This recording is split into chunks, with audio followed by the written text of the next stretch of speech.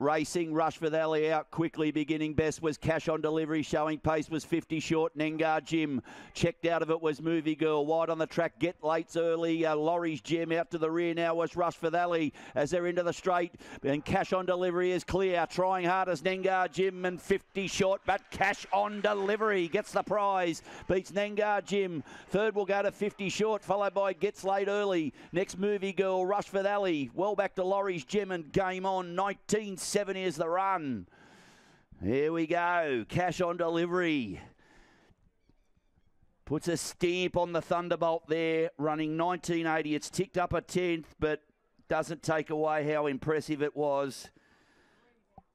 Cash on Delivery, and that's another one for that litter of Shiloh, Zambora, Brocky.